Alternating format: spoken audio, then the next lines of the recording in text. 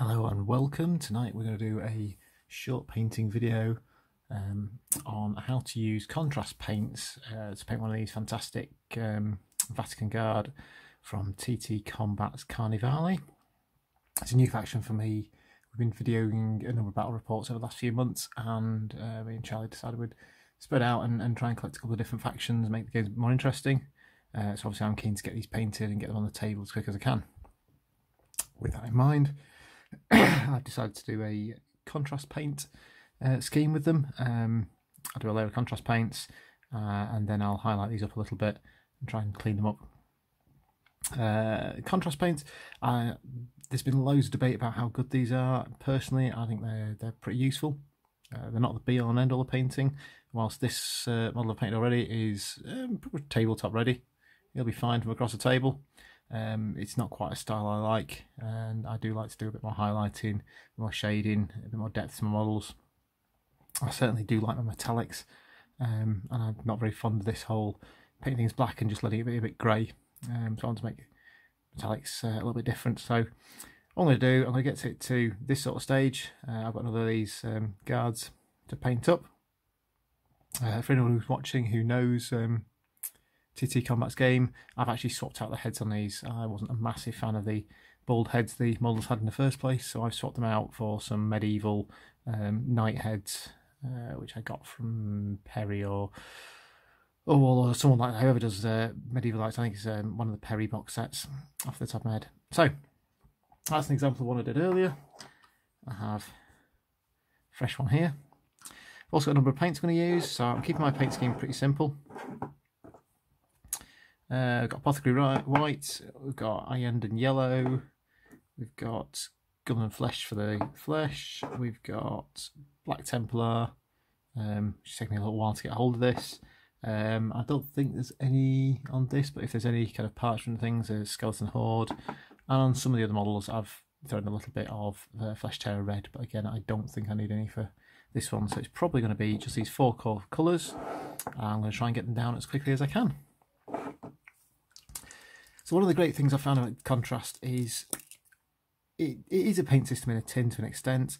However, I'm treating it much more like a single layer and a wash, and I found treating it like that means it's actually kind of just speeds your painting up a little bit. I'm a relatively quick painter anyway, but doing this is just a little bit faster again. Saves me essentially a base coat and a wash, a little bit of drying time. And just makes the batch painting bigger blocks of figures a little bit quicker. Tonight I'm just painting this one guy. I've already painted the rest of the faction up for me, so I've batch painted those earlier, but I wanted to do a video of this guy, so I'm going to probably have to stop and start this video while I wait for various layers to dry. So contrast is, excuse me, I'm full of cough at the minute. Contrast paint goes on really nice and thickly. It'll shade really naturally. It just literally sits on it. These have been they've been undercoated in Wraithbone. I like it as a undercoat more than the Grey Seer spray. I find the Grey Seer one brings out the colours a little too cold for what I want to do. Wraithbone, however, it keeps a little bit of warmth in them and gives a nice effect. Again, multiple uses of contrast. Contrast are fabulous paints, but I would say they really need to be doing, you're looking at doing really bright colours, so they don't work particularly well if you want to do drab colours. They stand out better. It's a GW's range, so it's all really nice, bright, strong tones. I saw someone doing a World War II miniatures the other day, and they just all came out kind of brown and drabby. And I don't think it works particularly well for that. They do a lot of mixing of greens and browns, and I just don't think contrast is really made for that. There's other ways of painting those sorts of figures using dips and other techniques like that. Now, because I'm going to be contrast painting this guy, I'll likely after that give it a varnish and do the metals, deepen up some of the colours, and then I'll highlight most of the colours. I don't need to be particularly careful. I'm just going to try and get the paint on as quick as I can, whilst keeping the camera in the right place and the model in the right place. It's all a bit new to me, this. Brush wise, I'm using quite a small brush. This is a small layer brush from GW. I've used much bigger brushes before and found them to be perfectly adequate. Really, it's about your tip. The tip is just about going on this one, unfortunately. But it seems to be doing the job just about. Just try and push the paint right up to each model, each layer. So all the cloak on this one's being yellow. So push it right up to the edge of the leg, get that slightly dark bit shaded in there, just like this. Nice dark line here. Just keep pushing the paint in, working it in. You'll see I turn my models quite a lot. I was chatting to a buddy of mine earlier about doing these videos, and I don't have a paint handle. I don't generally like them. I kind of like to handle my model a lot. I do hold my models by the base mostly, and I have found, as I do often sort of handle the model as well, as I tip them over and touch the head, contrast paint rubs off a little bit. So try and handle the model as little as possible. Try and hold something like the base, or get a paint handle and turn them round as you're painting. Just try and get the paint all in as deep as you can. I've already broken my first usual practice of contrast because I wanted to paint the yellow cloak. I normally try and work from lightest colour to darkest colour. Yeah, it's quite easy to paint darker colours over lighter ones. So if you splash this onto one of the areas that's going to be black, it's not going to make a slightest bit of difference. But if you do it the other way around, it's very hard to go over dark colours without getting the contrast undercoat matching paint again and doing a little work on it. So that's the yellow done. I'm going to do the brown boots, and I think I'm going to have to leave him to dry a little bit after that and come back in a few minutes. We've got the white cloth on the legs. All the centre, all the metals will be black. Stock of the halberd will be wildwood, which I didn't show you before. I just realised it's sat over here. Contrast wildwood. Really nice colour for leathers and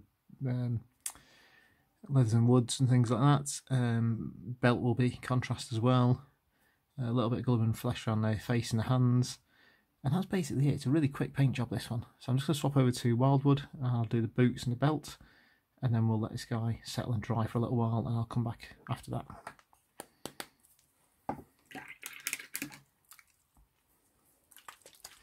Always give your paints a quick shake. Make sure they're nicely mixed up.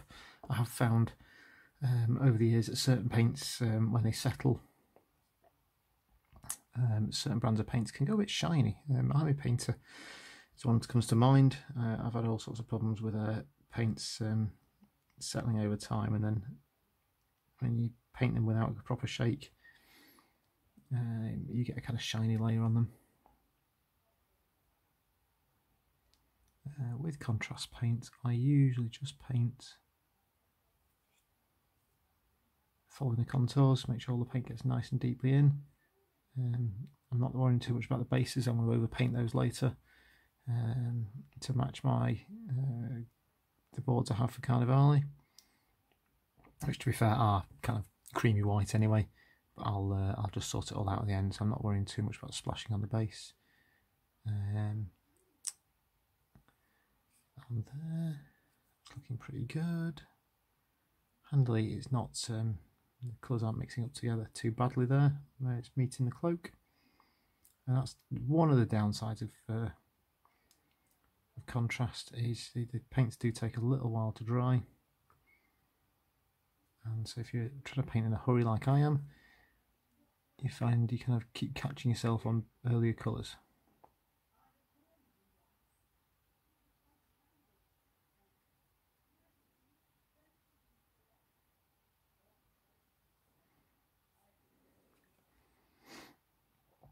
Okay, so we're nearly done there. I should on the tip of his boot. And all the way back up here.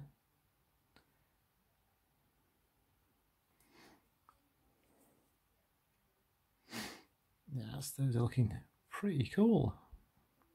You've got a little bit of bleed, you can see there's a little bit of bleed in the yellows, just starting to bleed out a little bit. But as I say, I'm going to overpaint these anyway, so it's not going to matter too much. And to be fair, from 4 foot away, as you usually see models, you'll never notice a tiny little bit bleeding under there anyway. I'm just going to try and do his belt very, very quickly. I just need to wash my brush and get a bit more tip on it. Unfortunately, because they're such wet paints, they do tend to splay brushes a little bit, which isn't ideal. Check you can actually see what I'm doing here. There we go. Just belt right across here, and I'll paint out the straps and things later, because I'm going to go over this in black.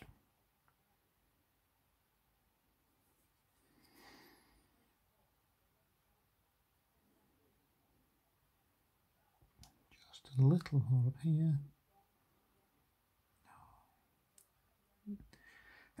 This is where contrast can be a little hard. You don't want to get the paint anywhere else, but when you're painting a model that's got bits of different layers and hard to get to areas, it's a little bit of a pain to paint in them. I've also, because of the technique of contrast, it wants to settle in the gaps. I don't really like doing sub-assemblies, painting models when they're only half built. Just don't find it works for it. Normally if I'm painting, I work over a black base, so when there's like little hard to get bits like that, I just don't paint them. It's been my technique for years and has worked really well, and I've got hundreds and hundreds of painted figures like that. And I don't think anyone's ever commented that I've not painted a tiny bit in the back. So that's it for now. I'll be back in a little while once this is dried off, and we'll do some white, we'll do the black and the other colours too. Thank you for the moment.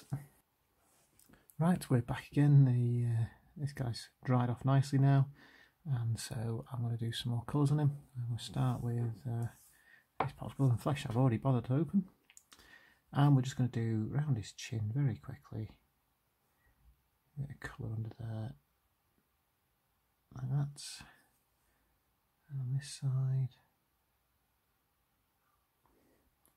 I'm also going to do his hands here.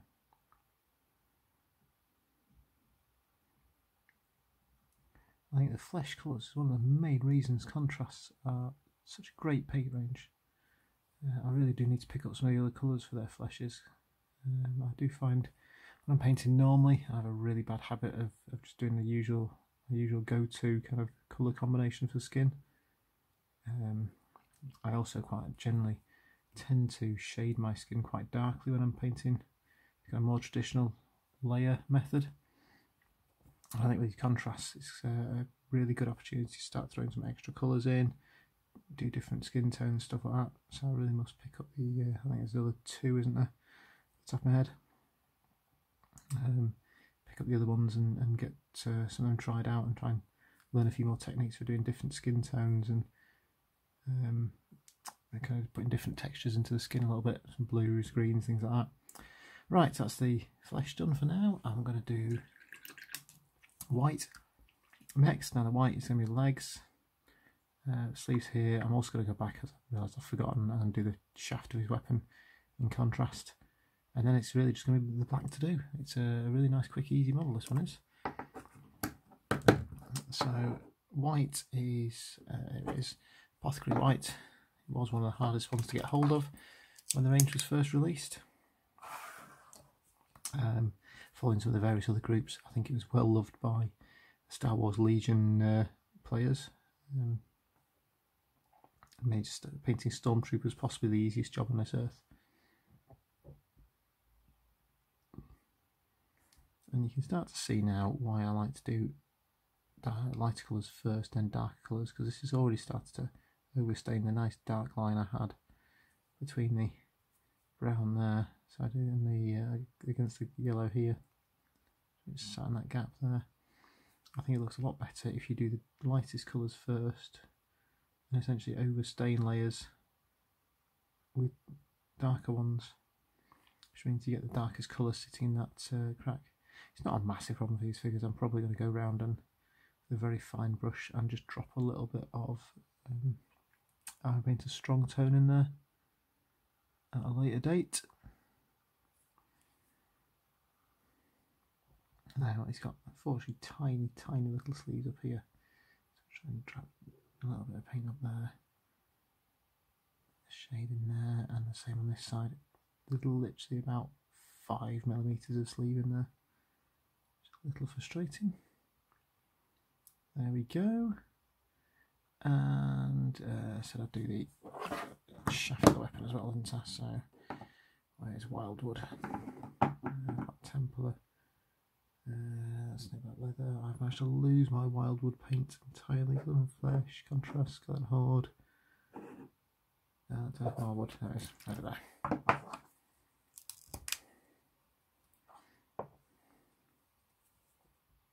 Oh, not washed the brush. Almost went very wrong. This over here too.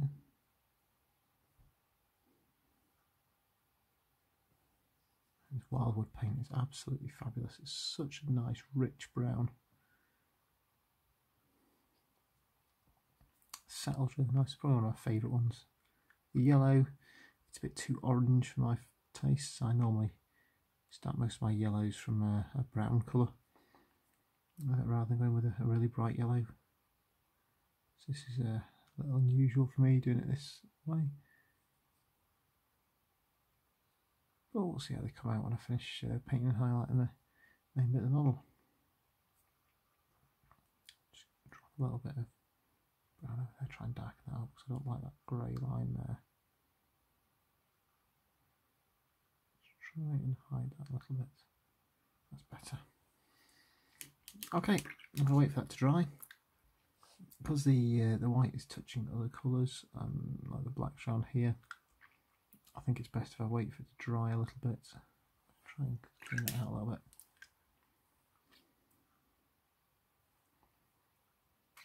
Just down there, and on this side. Just pull out some of the paint a little bit. Make it a little easier to highlighter. But yeah, because this white's touching the various areas, I'm going to paint black, so I don't get the same problem I've just had. A little bit of bleed. I'm going to leave that for a moment, give it 10 minutes to dry, and come back and finish off the black. And there you'll see the first part of the model. Right, I'm back for the final round of this model here. Just going to do all the black on this, and then I'll give you do a quick group shot of Vatican so far. All of the models have been finished, all the contrasts done, and then I'm going to take them outside tomorrow evening, back from work, and give them a quick varnish. I might do that tonight so I can paint them tomorrow and do the second part of this video tomorrow. And once they're varnished, I'll do the metals and start working into these colours a little bit more. Try and certainly clean the blacks up. I'm not overly impressed by this Black Templar. I've got a couple of models with black robes, and they've come out a bit greyer than I wanted. I don't think a second coat is going to fix it. So what I'm likely to do is I'm going to highlight it up a little bit, just a bit edge highlighting on the folds. And once I've done that, I'll get my trusty Null Oil out and give it a wash or two to really deepen it up. That generally works a lot when I'm painting normally, and I do overboard with the highlights and too much grey on things. And then these guys are going to have metal armour, metal weapon heads. The white I'll highlight up. I need to come grab a new pot of Uriel yellow because mine was dried out the other day. I'll highlight the cloaks with a bit of Uriel yellow, and then probably add a little bit of white into that, and do a second or third highlight. Belt straps there. All these bits that are going to be black. I'm going to put a bit of contrast on them first. Just helps add some shading lines between them. So when I put the silver on, it's not all up to whatever I wash the silver with. And hopefully means I'm reminded of what I'm supposed to be doing where. And also, I'll with the videos, I normally paint over a black base coat, so I find it a lot easier doing colours over black means if I miss a little bit in the depths between shades and the black undercoat, that it just vanishes entirely. Just around his neck there. Get this helmet done nice and quickly.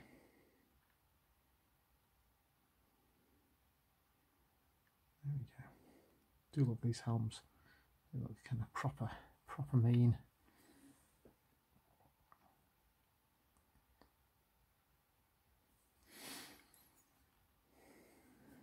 Right, last few little bits of this guy.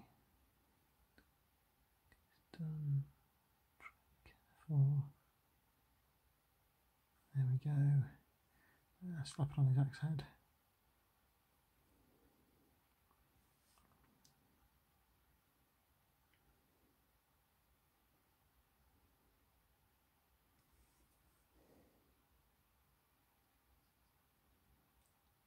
So you can just slap this paint on, it's wonderful. I painted the other, there's two gangs here, there's 2 lots of 5 models. I painted the other 9 of them in about 2 hours, over a bit last night, a little bit this afternoon while my kids were playing. And I find it's really quite easy to just nudge models forward when you've got a spare hour. Otherwise, these would probably take me a week and a half to paint normally. I think I'll bring the contrast paints will probably bring that down to a couple of nights once I've done this and I've done the highlighting. So whilst I don't just contrast paint, it does massively speed up the time it takes me to paint models. Obviously we want these guys on our channel as soon as we can. We're coming near the end of our Cult Forces campaigns in Carnivale, I think. I'm fairly sure we're close to the end. We've played about 6 games so far through the Church of Dagon campaign.